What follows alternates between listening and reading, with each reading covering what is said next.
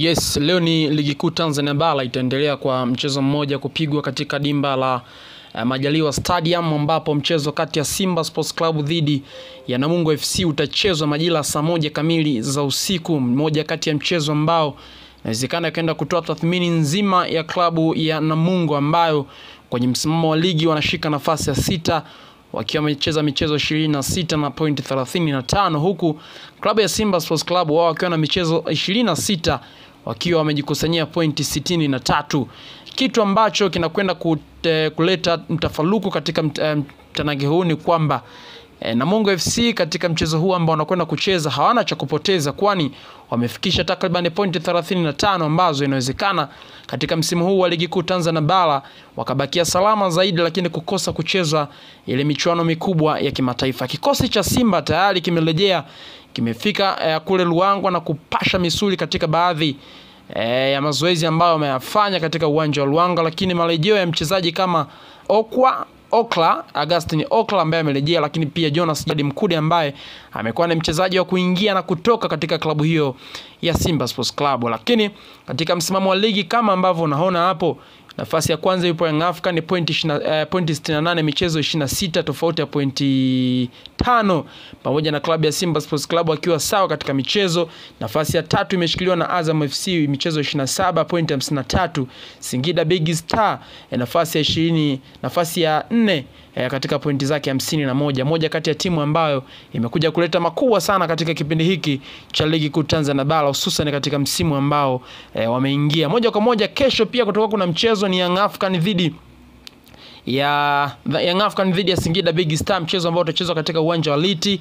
Moja kati ya mchezo ambao pia ni mgumu kweli kweli kuutazama, ni moja kati ya mchezo huu ambao baada ya changamoto ambazo zilitupata wakati wa kusafiri siku ya jana, kikosi cha Young Africans kutokea Dar es Salaam kuja hapa Singida kumalizika, hatimaye siku ya leo kikosi kimeweza kusafiri salama kutoka Dar es Salaam kupitia Dodoma na hatimaye kufika hapa mkoani Singida.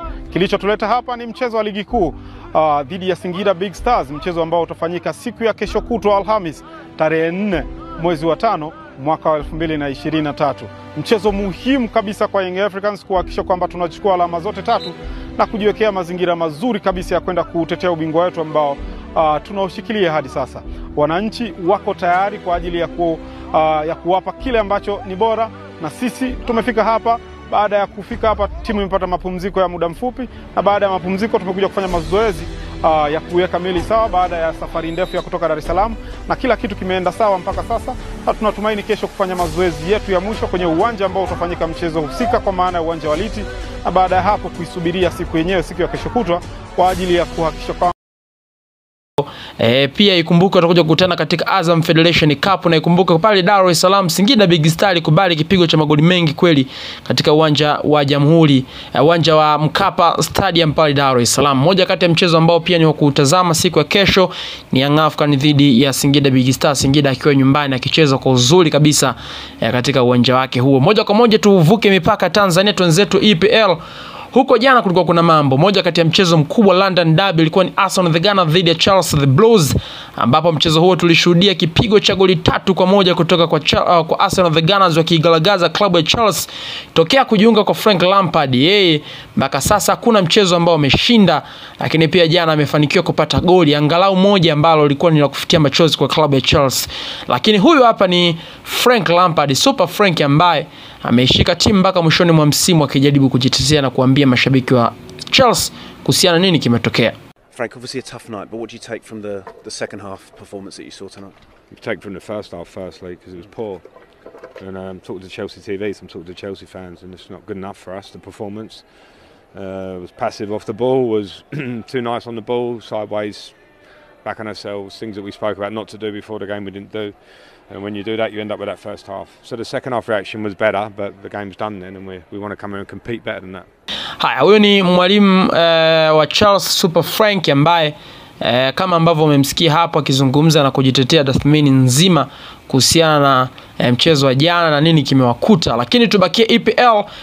Klabu ya Leeds United yenyewe imemfuta Kaz Garcia kama meneja wao mkubwa mara baada ya kufunga michezo takriban 12, na imemteua moja kwa moja mapema kweli kweli kuhakikisha michezo iliyobakia Samala Huyu ni Leeds United interim manager ambaye yeye atashikilia kwa nafasi ndogo tu kwa kipindi hiki ambacho kimebakia katika msimu huu wa EPL pale England. Twenzetu Ujerumani, huko kulikuwa kuna sakata Leo Sane ambaye yeye pamoja na mtu anaitwa Sadio Mane Msenegali huyu walipigana bwana, na Sadio Mane akakutwa na hatia ya kumpiga Leo Sane, nyota huyu mwenye asili ya Senegal, pia kumuumiza vibaya katika mdomo wake. Hilo sakata limepelekea klabu hiyo kumpa adhabu, lakini pia walimnyima nafasi ya kuwa katika mmoja kati ya wachezaji ambao wapo katika mchezo dhidi ya Frankfurt, lakini pia alifanikiwa kucheza UEFA Champions League dhidi ya Manchester City.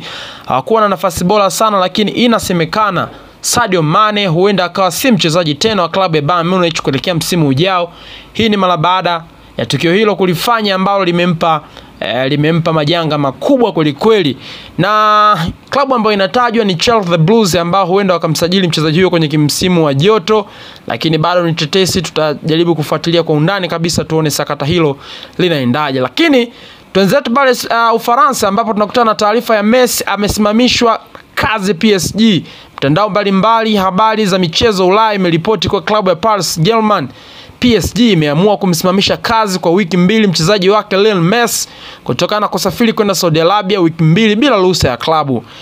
PSG imeripotiwa kumsimamisha Messi kwa wiki 2 bila malipo baada ya kutohudhuria mazoezi bila kibali na kusafiri kwenda Saudi Arabia, ambako alipigwa picha na akiwa kwenye mji wa Riyadh siku ya Jumatatu.